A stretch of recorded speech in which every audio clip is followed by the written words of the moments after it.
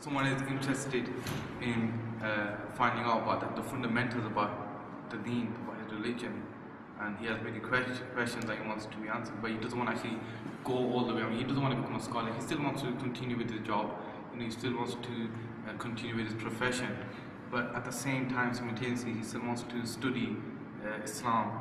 And then Micro-Madrasa is the answer, because it will give you in-depth knowledge of your deen, traditional knowledge of your deen, which is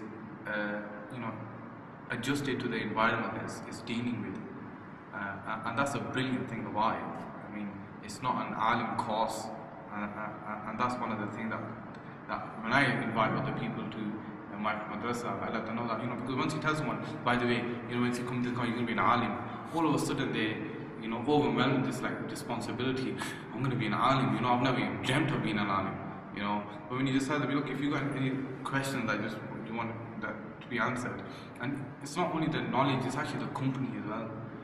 Just the company of these teachers just enhances a person's understanding. And to be honest with you, I mean, for us, just the fact that we're just sitting in these classes, I mean, I'll gladly fail every year just to come back again and again.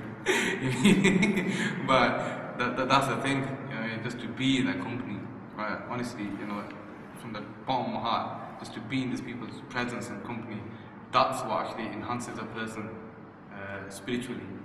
I mean, you can learn knowledge, and but the thing is, plus they're very well educated people from this country, and